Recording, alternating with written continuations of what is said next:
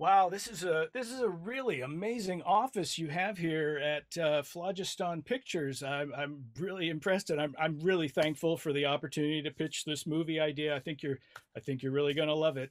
I'll get right into it.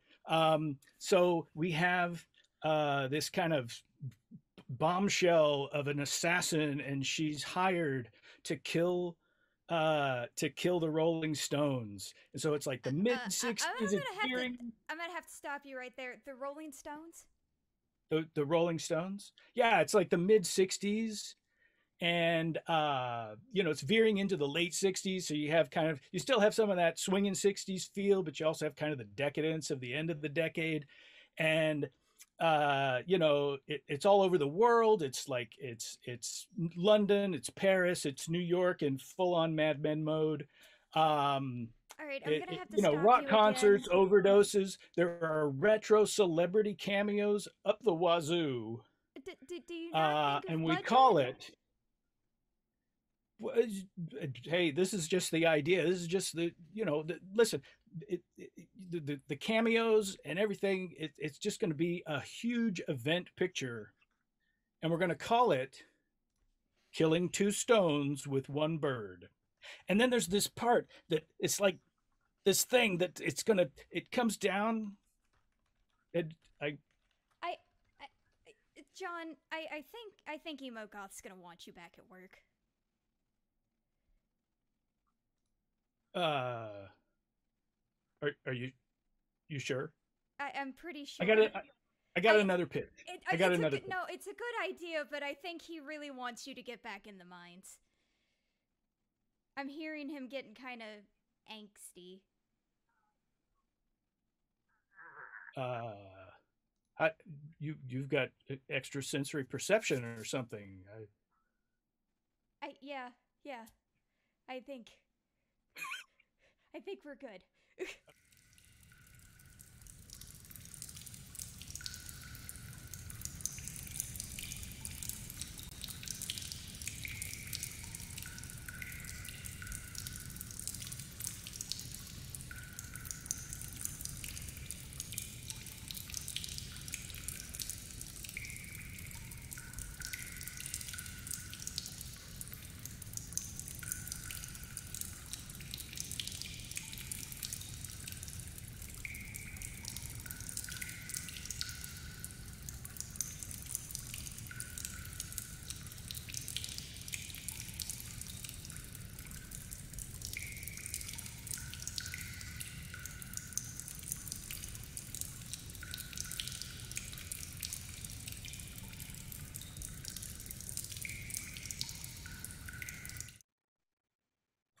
Well, that was different.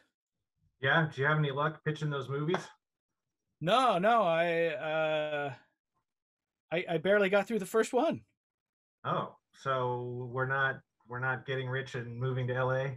No, no, Oh. I didn't get to the scary ghost rising from the field of gourds, terrorizing the neighborhood, terrorizing the neighborhood kids, and making the adults speak in weird noises, and dogs flying around. And it was going to Oh, that be that doesn't sound it, very good anyway. it's Friday the 13th, Charlie Brown. But Ugh, um, no, I no, also no, didn't no, get to the no. one where the two knuckleheads get captured by a dragon, and they're put in a mine to dig for. I No didn't one, get no to one, any no of it. one would watch that, John. No one would It's watch tough. that. It's tough to break into Hollywood. What can I say? Uh, are things going any better for you? Yeah, I guess they're going okay. Still just slaving away in the print mines, getting these books out. Uh, I heard have you overheard a musical act from somewhere in the distance. That's a nice change of pace. I did. I heard some music wafting down the tunnels of the mines. It was enjoyable. It was enjoyable. I wish I could hear some music once in a while. I could sing to you. I'd go for it at this La point. la la la. I I I think that's got me. I can go about 6 months on that. Okay, good, good. Thank you, though. Thank you. Because I think I wore out my voice there. I've got to gotta let it recover now. It's dusty down here. You got to protect your voice. Right.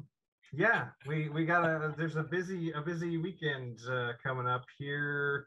Like Emogoths have been wanting this free RPG day Oh stuff, yeah. and I've only found like 100 copies here. Have you gotten a bunch of it? I've found some working 24/7 and then having overtime on top of that is really exhausting. Yeah, tell me about it. Hopefully it's worth it somehow to somebody. I don't know. But yeah, I found a bunch of these.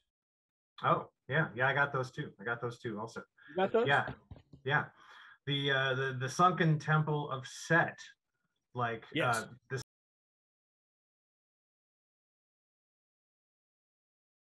Judges Guild Dark Tower adventure. It does. Um, It does. but it's a brand new All adventure new on its all new own. material. Yeah, written by Chris Doyle, who has done a lot of D&D stuff for Goodman Games. I've heard the name. Yeah. Yeah. So obviously you can tell by the cover and the name, it's got kind of an Egyptian feel to it. There's a lot of crocodiles and things like that. Yes, there you go, giant crocodile.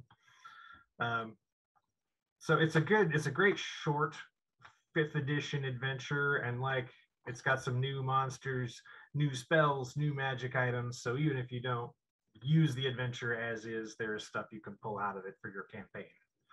Right. And I took a little look at it, and I really like the trying to think how to describe it without spoiling it, but just like the kind of the physicality of the way that it is, the with kind the of with the environment covers and the pages, and oh, you mean the okay. Yeah, that there's these papers inside this cover thing, but also the adventure, the this environment that the characters have to move through. I like that change that's in there, that mixture that's in there. Yeah, yeah. Without spoiling anything. Which we try not to do here.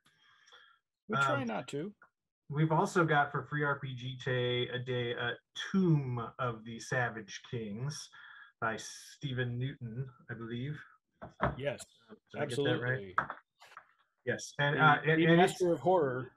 Again, Stephen you can tell by the cover, it has an Egyptian theme. I don't know if this was on purpose or just by accident that both of these adventures have an Egyptian theme to them. But somewhat Egyptian. Yeah. That's true. I hadn't even put that together.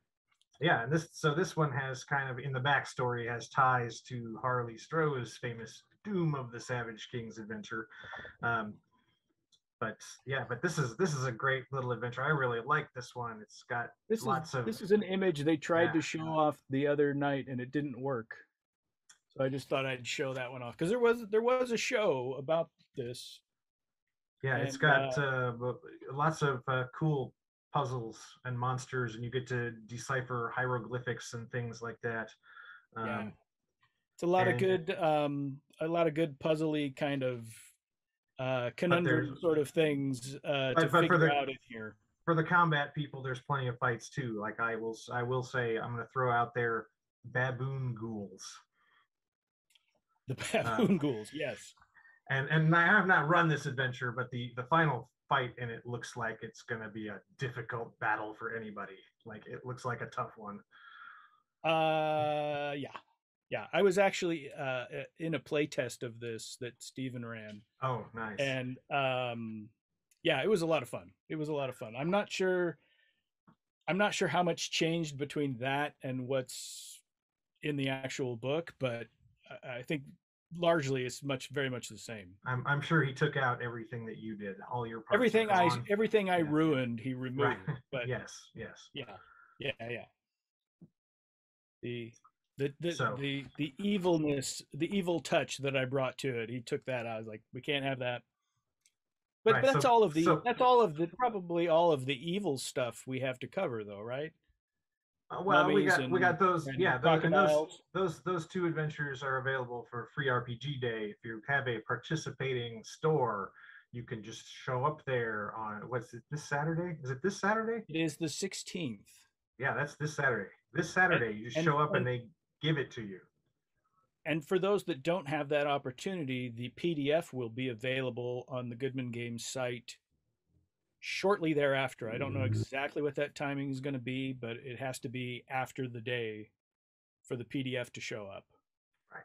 It'll be soon. Soon though. And it very much in the short term, but then in the slightly longer term, I believe it's after mid-November or somewhere around mid-November. If there are any physical copies remaining, they will go up on the site.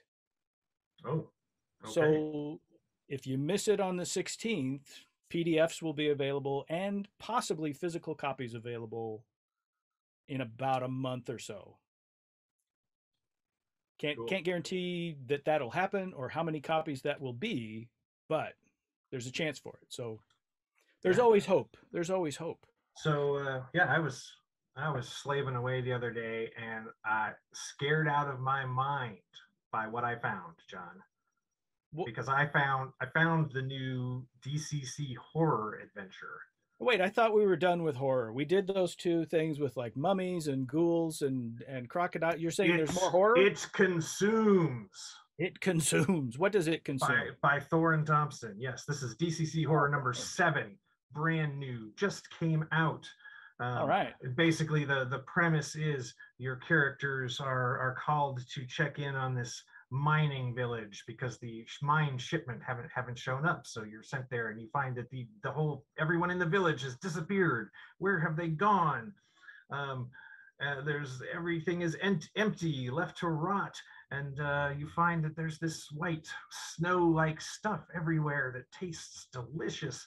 And by the end of the adventure, you have to ask yourself, am I consuming it or is it consuming me? Aha. Okay. And is that a funnel? Is that a first level? It's a second level adventure. Second level adventure. Yeah, we should say the Savage Kings is also a second level adventure. Oh yes, yeah, that's important information we forgot to mention. The Sunken Temple of Set is a 7th level D&D adventure. Right. So it consumes is very obviously inspired by a particular certain 80s B movie, which I'm not going to name. I don't want to give away anything. You don't want to spoil it? But if you really want it spoiled, I will be running the adventure on this very Twitch channel on the 27th at 9 p.m. Eastern. So all right. Check it out. And you're saying that movie got made, but the one I was suggesting is not gonna. Yeah. You need better ideas, John. That's not happening. Okay. Sorry. All right. Well, maybe with your playthrough, I'll get some ideas for another movie. We could take the movie that became an adventure back into a movie. Oh. That's like original enough, or is that, I don't know. Is that doubly derivative? I can't tell anymore. It's hard to say.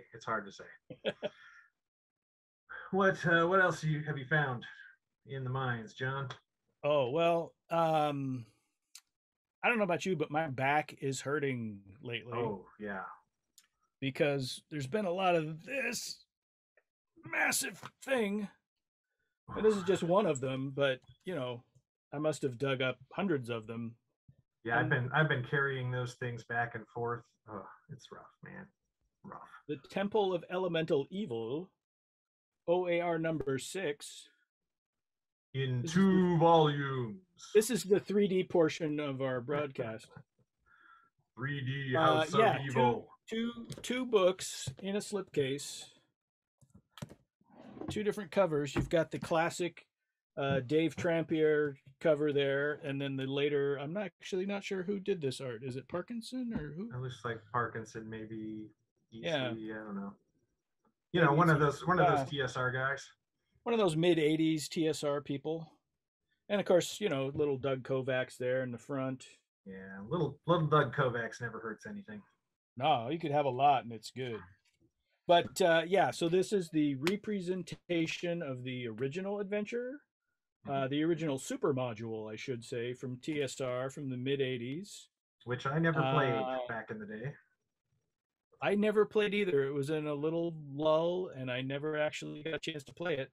But yeah, the original completely presented here in facsimile, 5th edition conversion of the entire thing. And the thing the thing I would point out is that the fifth edition version um, takes elements that were left vague or undefined in the original and goes ahead and fleshes them out. So even if you're not playing fifth edition, you can make use of the ideas and concepts that are in that material and port it into whatever version you're running this with, whether you're doing old D&D or you're doing DCC or whatever.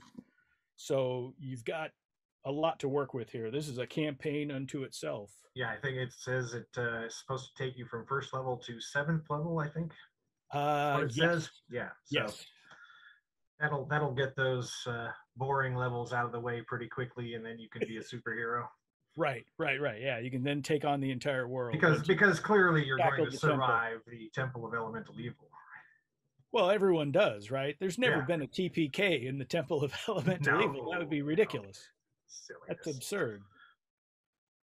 But no, it's a massive set. It's got. I was reading the articles actually in the front. I think this is volume 1. Yeah. Oh, so this is the one. Totally, you got it. You got it for the articles. I know. Yeah, I got it for the articles. I only read these for the articles. But yeah, it was interesting reading the development of it and seeing like the original hand-drawn maps that went on to become the maps of Hamlet and all the rest.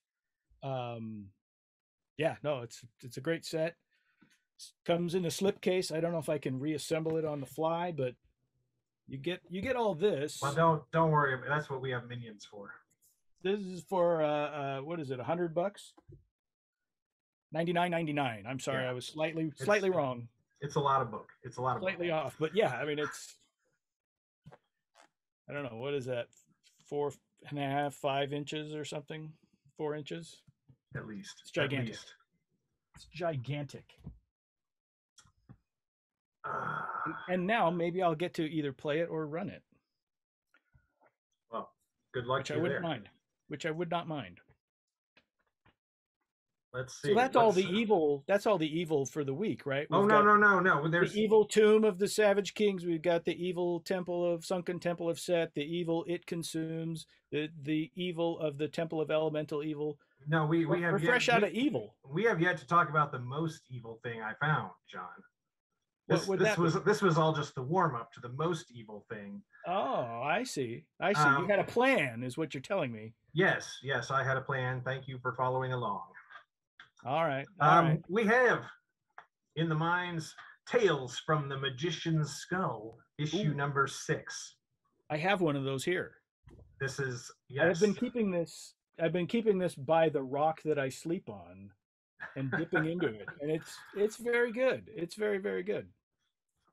So I just read a nice little story about a vampire, so it's totally seasonally appropriate as well. Right. It's great. Was that? I think Emogoth is on the way. Oh, we better get out of here then. I'm going this way. I'm going this way.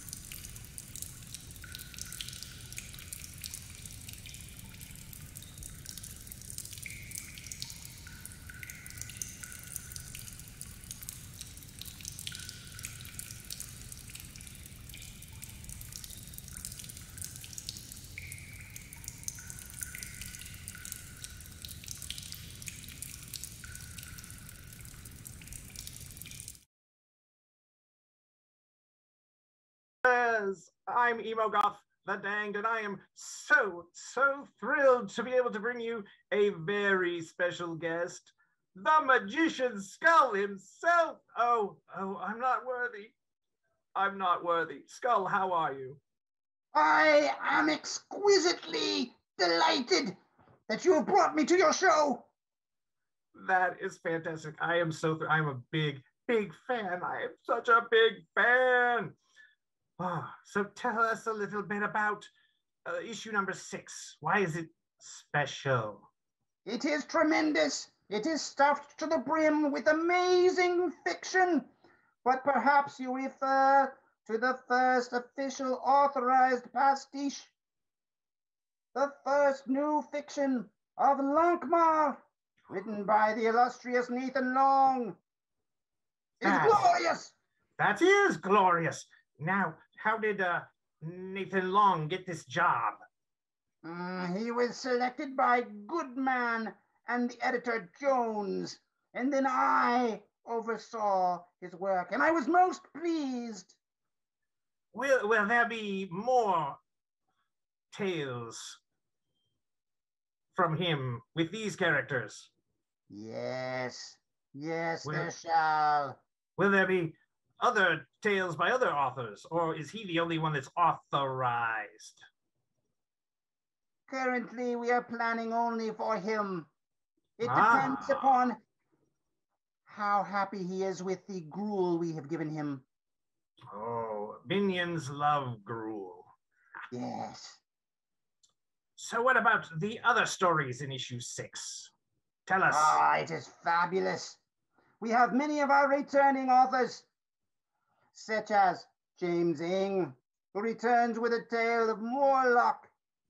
We have a tale from John Chris Hocking featuring Benhus, The King's Blade. We have one from Jones starring Hanover. We have one of Doolin and Parnell from Violet Milan. And we have newcomer Greg Melee. Oh, yes, There's my fantastic. glorious activities page. You must see it to believe it. And many of my fine speeches spread throughout the magazine. Also, I have answered many letters sent to my magazine. Yes, as always, there's also DCC stats. Yes. Now, I am not a role player myself, but I understand it is of some interest to the minions. Yes. Let me ask you a more general question. Why a magazine at all? Is it part of your plot for world domination? My plot is to get sword and sorcery into the hands of all mortals throughout every realm. And this is but the first step.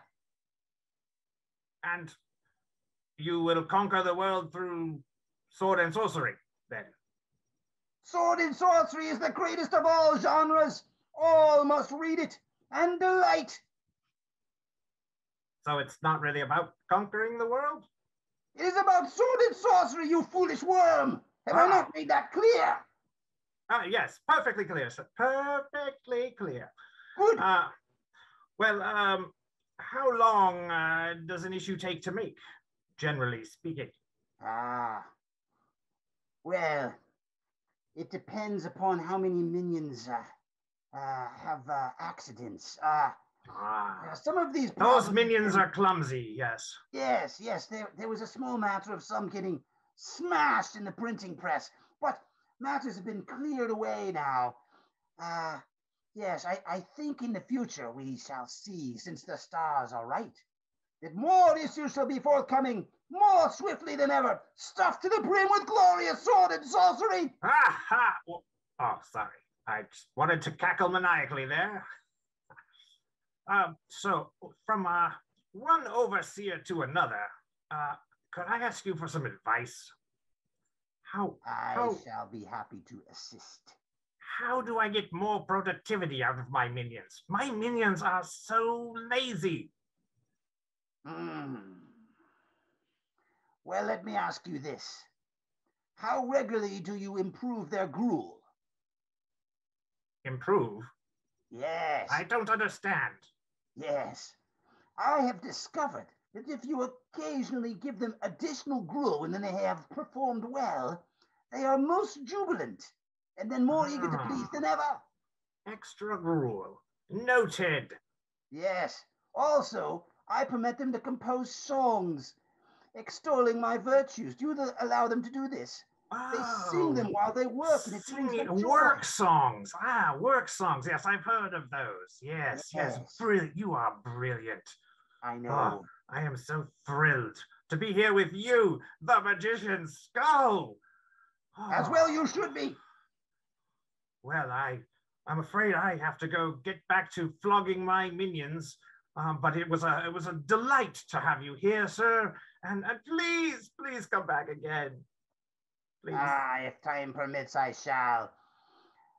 Thank you for having the wisdom to let me participate on your show. Oh, wisdom is one of my prime virtues.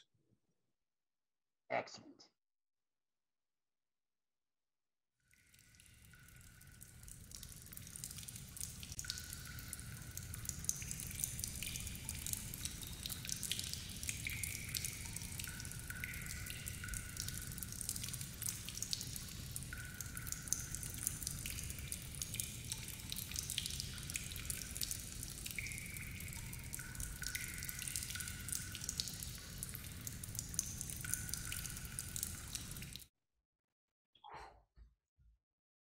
I think we dodged him again. I think so. Did I hear the skull? Was that the Magician's Skull talking to Emogoth? I think we are lucky to be alive. I don't know who or what that was, but I just felt a palpable presence of supreme evil. I don't know. Yeah. If that was a skull, then I guess that was a skull. I think it was a skull, not a skull v skull. Whew, anyway, I hope that doesn't happen again, because that was a little too much. I think I'm going to have to go. I think the only way to prevent that from happening again is if everybody goes to the Goodman Games store online and buys issue number 6 and it sells out. Like, that's really the only way. Yeah, I'm going to send this one to the surface as soon as I can, just on the hope that that doesn't come back, whatever that was, because I can't get my heart to calm down here. Ooh, yeah, I'm exhausted. Yeah, I seriously could use a nap. Of course, I mean, that's all the time anyway. I could always use a nap. So, I think this is we're at the point of the show where we thank our viewers for tuning in, and then we tell them to go spend all their money at the Goodman Games store. And then we maybe say what we're going to do next show a little bit. Maybe next time we can talk about Greatest Thieves of Lankmar, perhaps. Ooh, that would be good. I'll go for that. Or Empire of the East, maybe. Oh, yeah, we didn't. Oh, well, okay. Yeah, we could do it next time. Yeah, well, we'll get to it one of these times. Oh, yeah. But yeah, thank you everybody for tuning in, and thank you, Elena, for actually running the show. Don't forget, on Free RPG Day, you're supposed to get your butts to a friendly neighborhood store. That is correct. Store, to be specific. That is correct. Yes. Right. If you go to your friendly neighborhood hardware store, they won't have them. Well, you never know. I mean, anyway, 3 days away, Free RPG Day. And then, the other thing that's coming up probably before our next show is the Empire of Cyclops Con. Oh, yes. Is November 5th through the 7th, I think. The first weekend of November. First Friday, Saturday, Sunday of November. Yeah, whatever. I think it's the 5th is the Friday. But anyway, 7th. That's coming up too. So information you might run into some familiar faces if you wander around the dealer's hall and come to the Goodman Games booth. That could happen. We've been press ganged before, so it could happen again. Well, that's all. Clearly we're tired. Go away now.